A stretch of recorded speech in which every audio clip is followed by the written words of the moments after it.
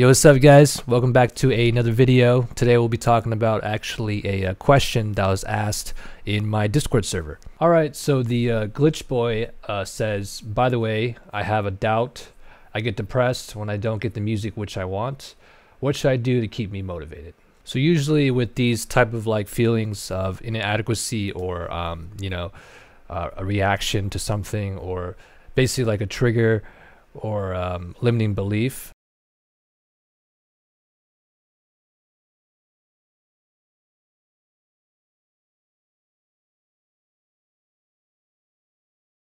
generally how I usually get over these is basically like something called N.E.T. It's kind of like a technique that my friend, doctor slash mentor kind of helps you with, and pretty much any of these like type of reactional type of feelings that I get, like, for example, like not feeling good enough for my music or just anything in general, is usually just like completely fixed by this technique. It's like freaking magic, honestly. It's kind of like how it kind of works is like you kind of find like the pinpoint of the first time you felt that way. In this case, it seems like every time you feel like your music is inadequate, you kind of get a reaction and then get a little bit depressed and stuff. I think from what it sounds like, at least I honestly have felt this way in the past quite a bit before too, so I think I completely understand where you're coming from.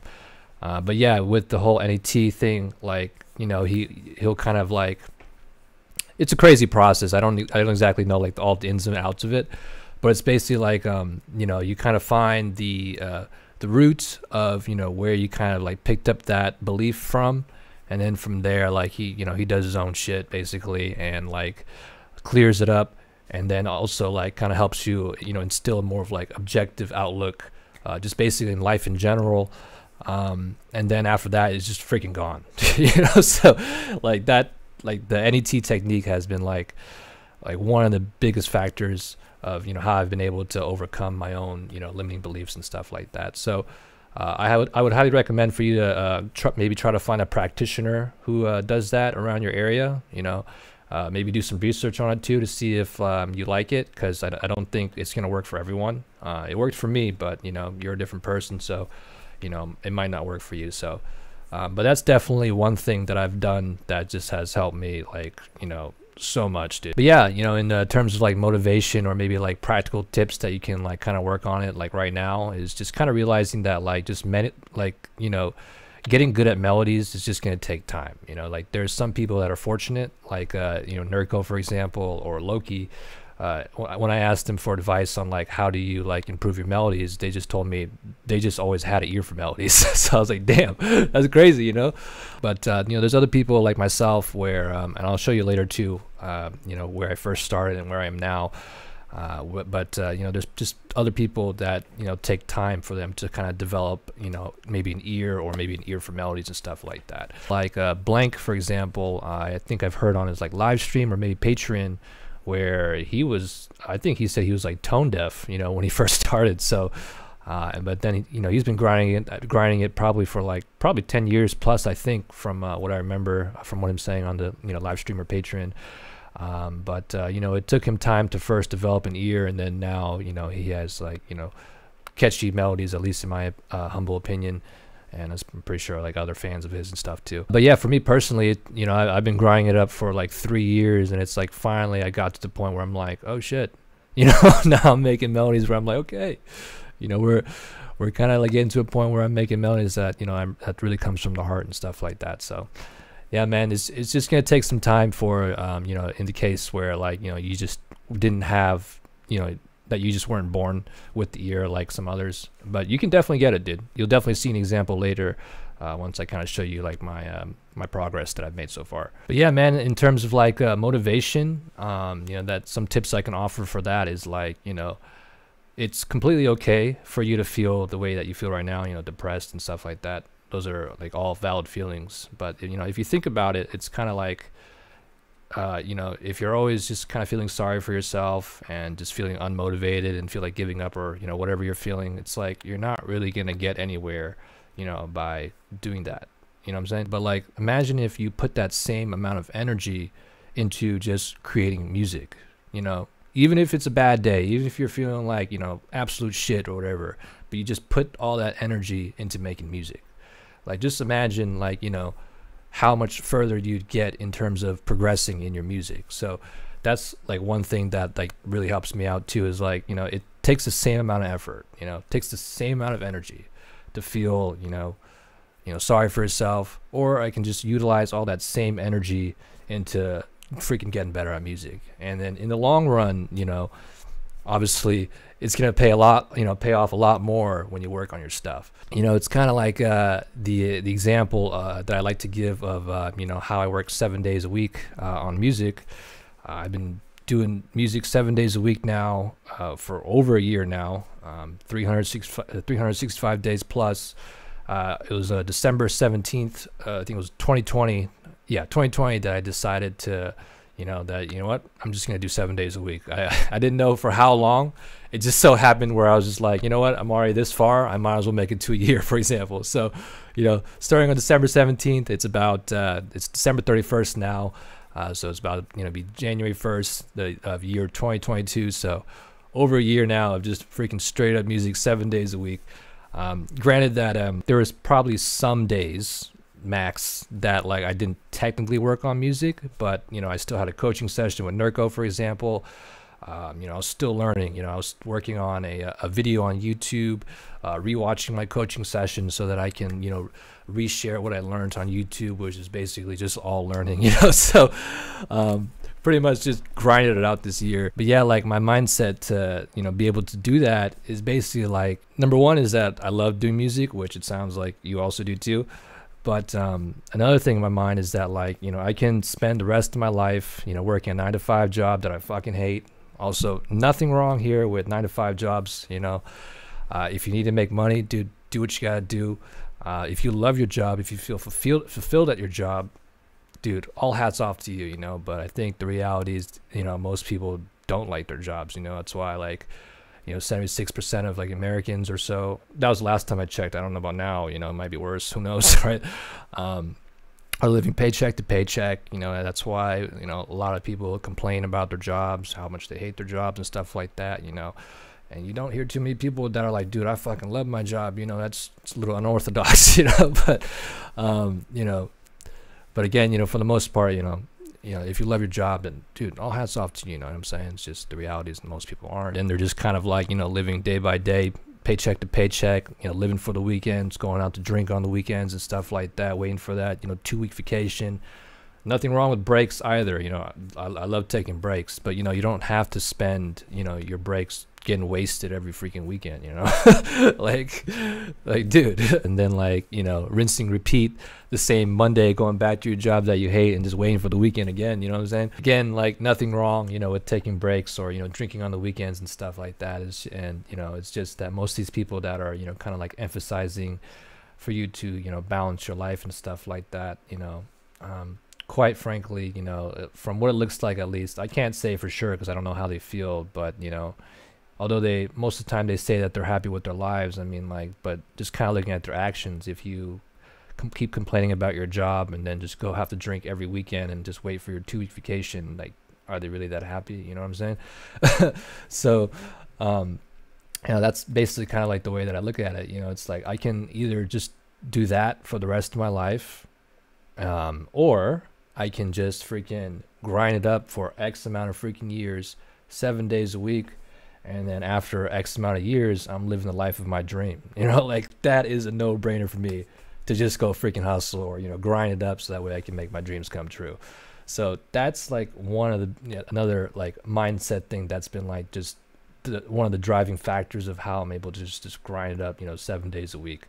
And of course, you know, I take breaks, you know, like, dude, take your breaks, like, you know, get your sleep and all that stuff, you know.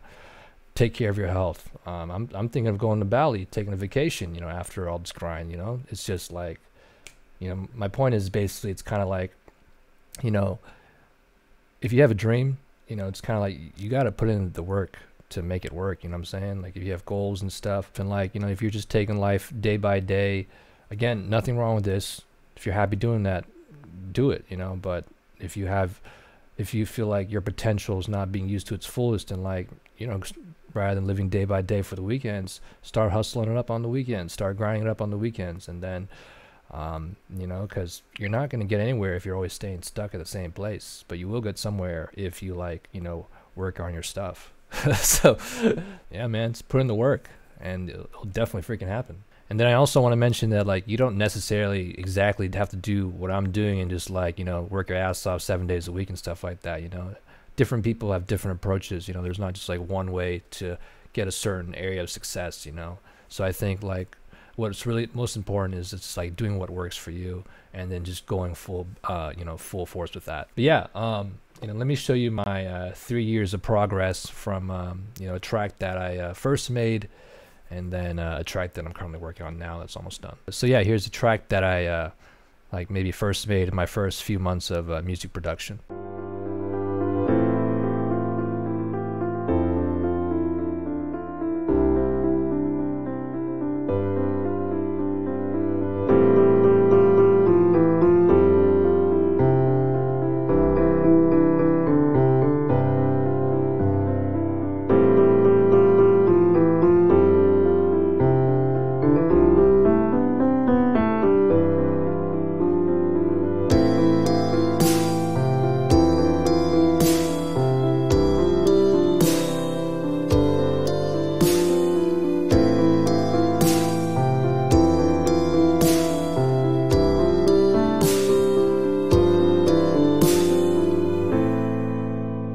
Oh my god, the fucking snare, dude.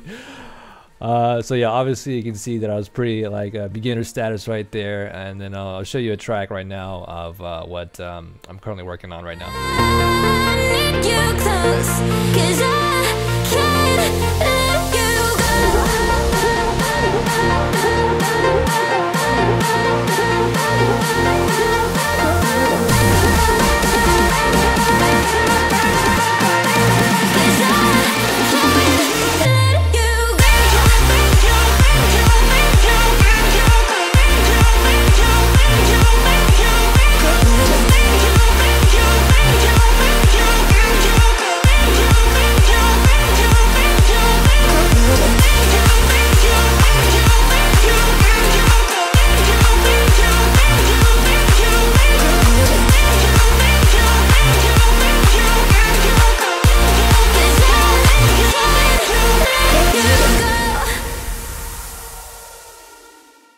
So yeah, you can basically see right there that I've made, you know, a fuck ton of progress basically. So yeah, and that's, you know, a matter of 3 years. Imagine if like I do another 2 years of freaking hardcore grind, like I'm gonna be freaking crazy, right? So, and you saw where I started, so like if I can do that, you can freaking do that too, for sure. You know, I've always been very consistent as well, you know, the first year, the second year, but like again the third year I just went freaking ham, dude. You know, again, starting on December 17th was actually the first day I had coaching with Miles Away. So I had, you know, coaching is something that has basically helped me dramatically, dude. Like my growth from year 1, year 2 was like this. And then once the coaching hit, plus the 7 days a week, it just went like that. And, you know, if you guys want to do a walk through the track, I'm definitely going to do that too. I'm just going to try submitting to a label first and see if I can get it on there. If not, I'll do a self-release and then do a walkthrough after that. And then I might even have a video of, you know, just showing my progress of, you know, where I was last year when I didn't do 7 days a week, and then of 365 days of progress, basically. That will most likely be a future video. But, you know, just going back to the coaching, you know, I had coaching with Miles Away for like 4 months, weekly coaching. I finished my first track with him and like made my first drop officially and stuff like that. And just going through that whole experience basically is what like just really helped me with my foundations, basically. And just like, you know, especially like I was on like a tight deadline to finish the track. So like just, you know, pushing that out, even though I freaking hated the feeling of like, you know, being rushed and stuff, but like, you know, just being able to go through the experience and like just trying to get that track out on time. Even though I wasn't able to submit it, I still made it before the deadline, but they were just full. But just being able to go through the experience, like I've learned, you know, so much. And then on top of that, you know, I was doing like, I did a few months of coaching with Caslo, a few months of coaching with Amadeus, and then like 6 months of coaching with Neuro. And that just like advance my stuff even more. With Nurko, it's kind of like on and off, because sometimes you'd have shows in some months. So some months I think there's like a period where we didn't even have coaching for a month. Sometimes be like, you know, one session or two, and then sometimes it was, you know, every week. So it just really depended on his schedule. But yeah, just that, and combined with 7 days a week, like, dude, my progress went like freaking nuts. But yeah, you know, like some other things that I can say is like, you know, we all start somewhere, man. You know, like you saw where I started. I'm still freaking improving every single day. You know, there's I mentioned this in my one of my other videos before.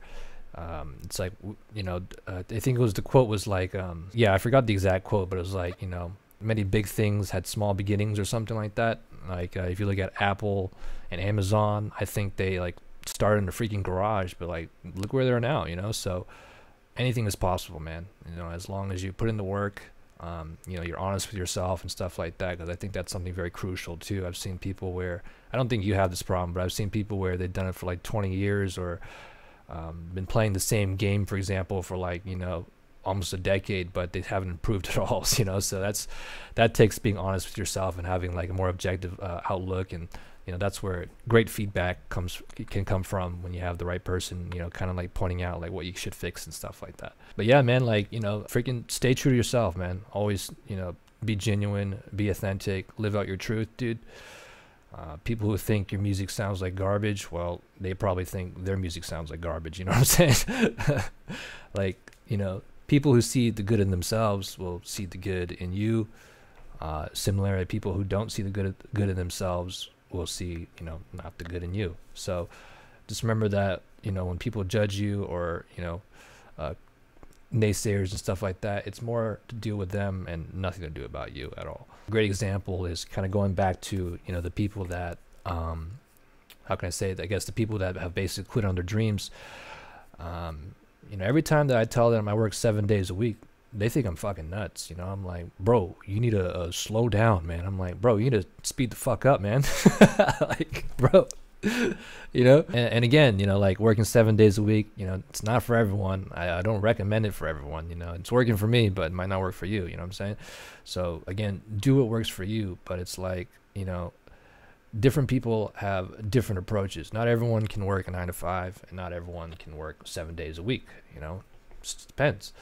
But I think, you know, for the people that think it's freaking crazy to work 7 days a week, because, you know, it's not common, I guess, you know, their identity or like, narrative or whatever you want to call it is like kind of stuck on that idea. And every time that you go something that's not with their belief, you know, they get reactional and stuff. And, you know, it's very understandable, and that's pretty much why they do that. But you know, there's this another quote too. You know, when you're talking about dealing with people that are like, you know, naysayers and stuff like that, is you'll never be criticized by someone doing more than you. You'll only be criticized by people doing less. I don't know, I forgot who's it by, but you know, and criticizing, not like, you know, feedback criticizing, you know what I'm saying, but I'm talking about like criticizing like naysayers who say that you should give up on your dreams, you should you know, just get a job and not pursue music or some shit like that. You know, they say that because, well, for the most part, most of them have quit on their dreams, and you know, are finding a way to honestly try to make themselves feel better about themselves by you know, bringing people down. It's like that crabs in a bucket mentality, man. You know, but you know, if you talk to like someone who's successful, you know, in their field, or like an entrepreneur, like my friend, mentor, great doctor in his field and stuff like that, when I tell him, you know, I work 7 days a week, it's like, he says, good, keep it going, man. You know, so a big difference, you know. So again, you know, when someone judges you, it's all to do with them, nothing with you, man. So keep doing your shit, dude. You know, you got it. Surround yourself with people that add to your flame rather than, you know, burn it out or take it out. Get your sleep again, eat healthy, have some great habits for yourself to set yourself up for success, and understand that, you know, we all deal with this like imposter syndrome and, you know, feelings of inadequacy and stuff like that. You know, like everyone freaking deals with it. Joe Rogan, #1 podcast, I think, in America or something like that. I don't know the statistics or whatever. And also like stand-up comedian who's performed in front of like huge crowds, and I'm pretty sure he's done it, you know, I don't know how many times he's done it, but I'm pretty sure he's done it like a lot of good amount of times, you know, and he still deals with imposter syndrome, you know. And it's kind of just like, you know, I think it's like, you know, anxiety is always going to be there, but you know, the more that you kind of like work towards it, you know, overcome it and stuff like that, the easier it gets to deal with, you know. And so yeah, I think that's gonna be it for this video, man. I hope to help you out. I hope to also help anyone else out that is watching it, who's dealing with these same feelings, or, you know, dealing with the same, you know, type of life experiences and stuff like that. If it did, or if you did enjoy this video, please give it a thumbs up, and subscribe to my YouTube channel if you haven't yet. Hit the bell notification symbol so you know when my next video goes live. Definitely have like production videos. I think the next video will be actually back to production, and we'll be doing a video on like song arrangement and stuff like that, the basics of song arrangement in a future-based track. I'll probably be doing the arrangement of that like progressive house track slash, you know, future-based elements that I just showed you. And then also please follow me on my social media channels. I post like shorter, you know, production tips on there, and you know, we'll definitely post like photos of myself or whatever you want to call it. So definitely that's another great way to stay connected. And if you like the production tips on my YouTube here, you'll definitely like the tips on my Instagram as well. And then also join the Discord server. I'm looking to create a community where we can all like help each other grow, give each other feedback on our music and stuff like that, you know, and just really just all try to help each other out as we kind of go about our, you know, personal journeys. But yeah, guys, that's gonna be it for this video. As always, I will leave all the links in the description below. Thank you so much again for watching. Until next time, much love. Peace out.